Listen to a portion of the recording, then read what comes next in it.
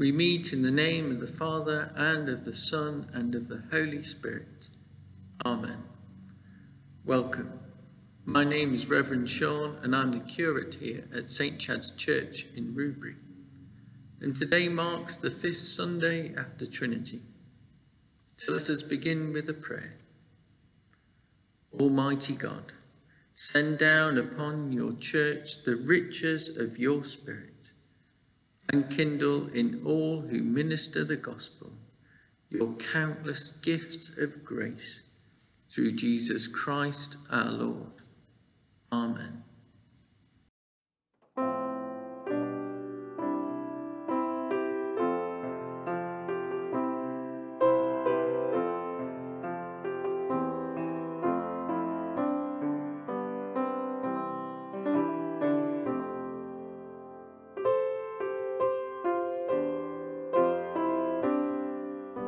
Speak, O Lord, as we come to you to receive the food of your holy word.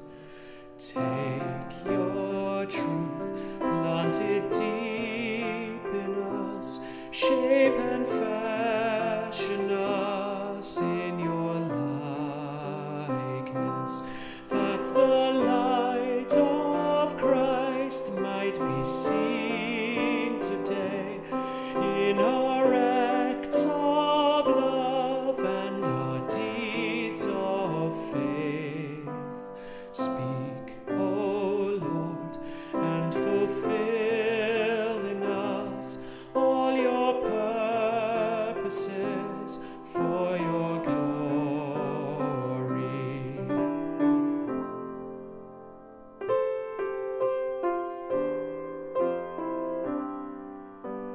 Teach us, Lord, full obedience, holy reverence, true humility. Test our thoughts and our attitudes in the radiance of your purity. Cause our faith to rise, cause our eyes to see your majestic love and authority. Words of power that can never fail, let their truth prevail over unbelief.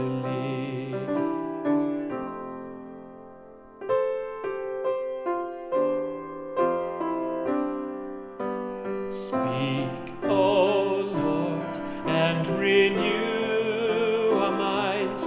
Help us grasp the heights of your plans for us.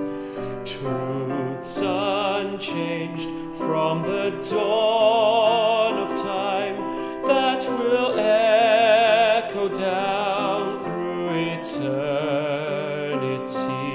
And by grace we'll stand on your promises, and by faith we'll walk as you walk with us. Speak, O Lord, till your church is built and the earth is filled with your glory.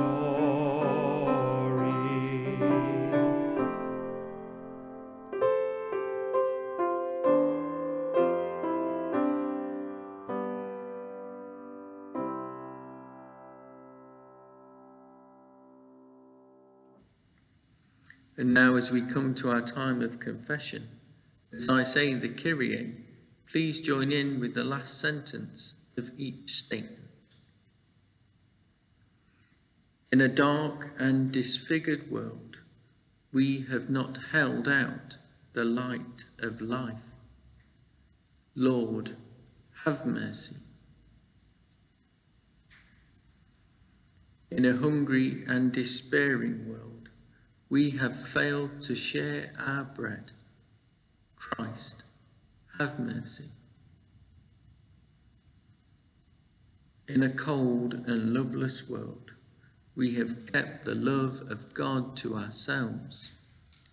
Lord, have mercy.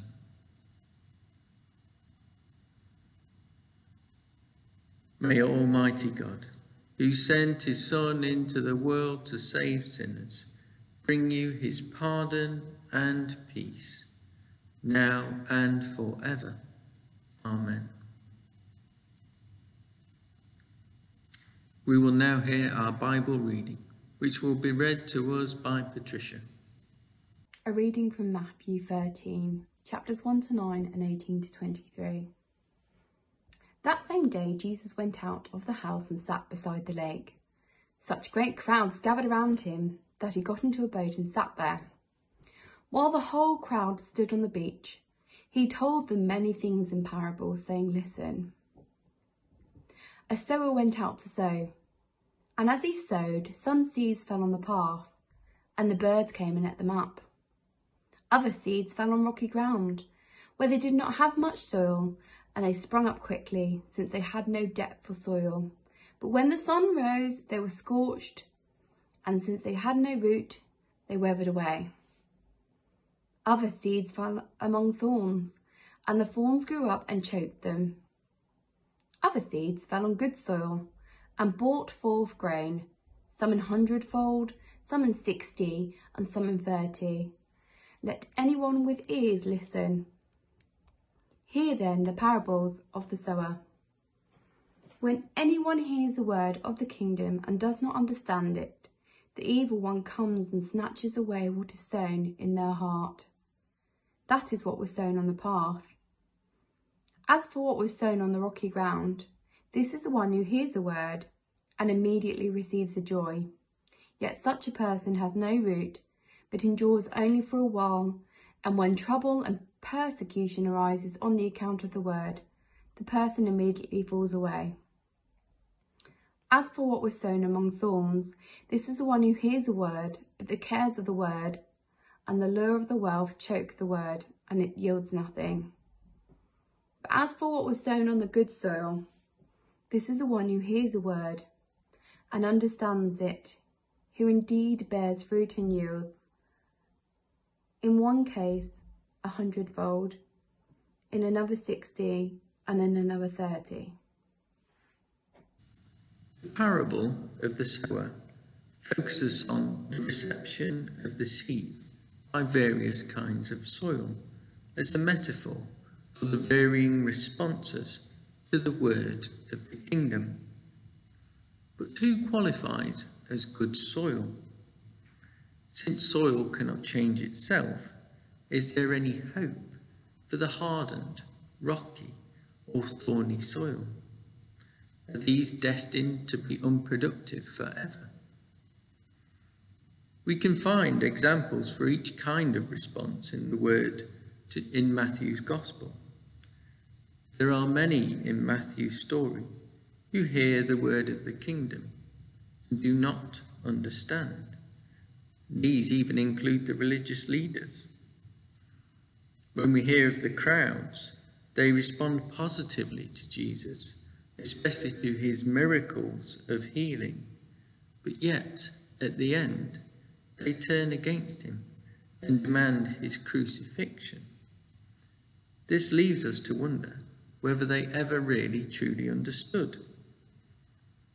The disciples themselves might be included among those who fall away when trouble or persecution arises on account of the word. And the rich young man, unable to part with his possessions, provides a stunning example of one who hears the word, but the cares of the world and the lure of wealth choke the word, and it yields nothing.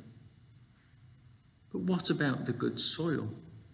Who are those who hear the word and understand it, who indeed bear fruit and yield an abundant harvest?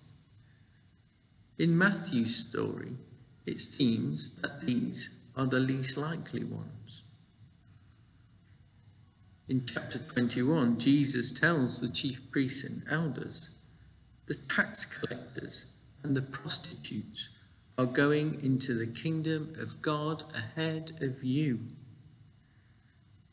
In the parable of the sheep and goats, the righteous bear fruit by serving the least of these.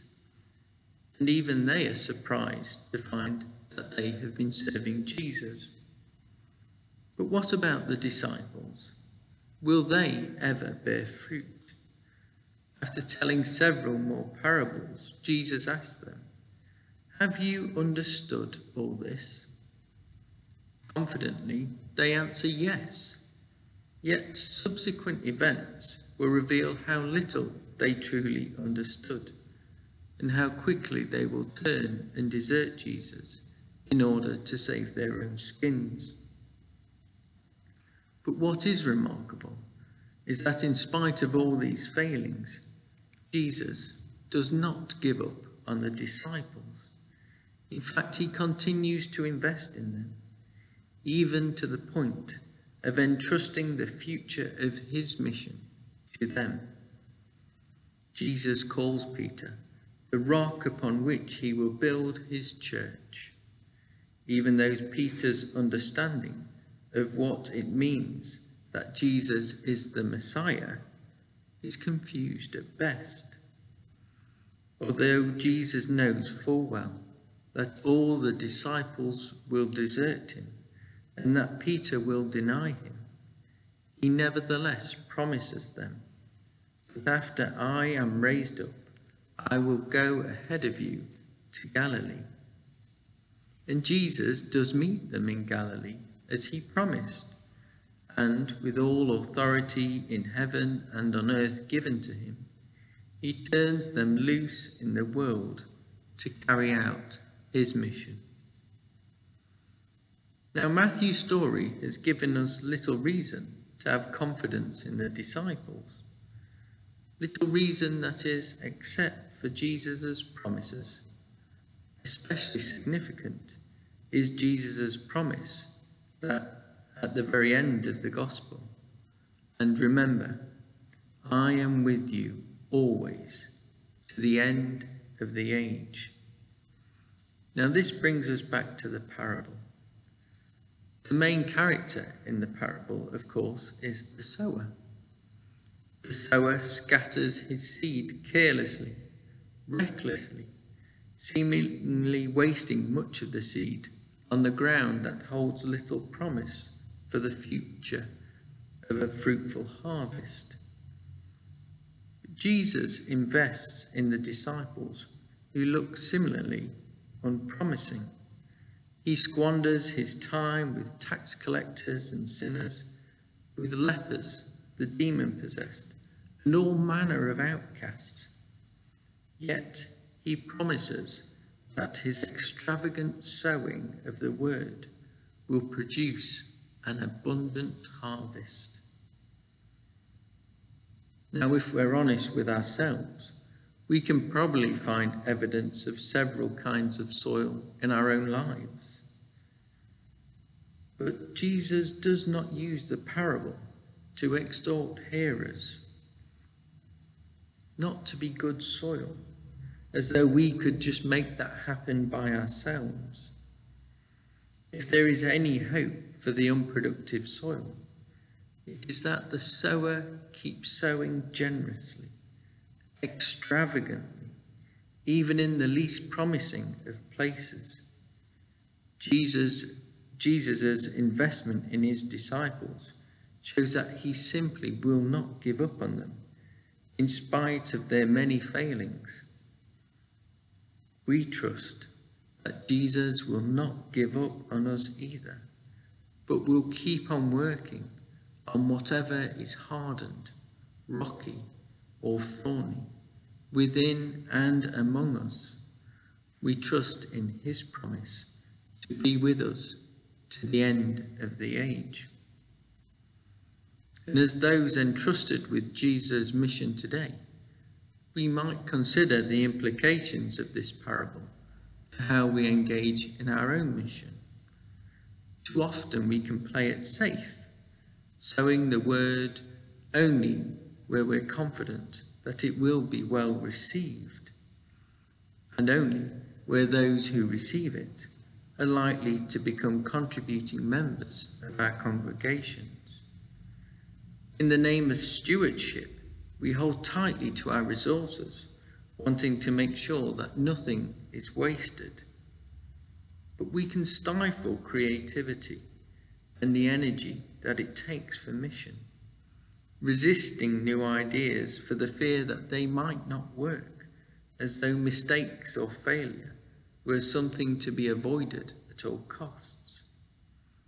But Jesus' approach to mission is quite at odds with our play it safe instincts. He gives us freedom to take risks for the sake of the gospel. He endorses extravagant generosity in the sowing of the word, even in the most perilous of places. But though we may wonder about the wisdom or efficiency of his methods, Jesus promises that the end result will be a bumper crop. And he also promises that he will be with us always to the end of the age. Amen. As we come to our time of prayer, Claire and the PCC are going to pray for us. So let us pray. Loving God, we thank you for the community here at St. Chad's, for the worshipping life of this church. Thank you for blessing us with your Spirit. Thank you for being present during this most difficult time. Lord, in your mercy, hear our prayer. Living God, we pray for our community. We ask your blessing upon all who live and work in Rubery. We pray especially for those who have found the last 3 months so difficult, for those who have been bereaved, for those who are still ill, for those leading large organisations, for our schools, our teachers, for families under pressure. Strengthen them all. Offer your reassurance. Touch their hearts and surround them with your love. Lord, in your mercy, hear our prayers.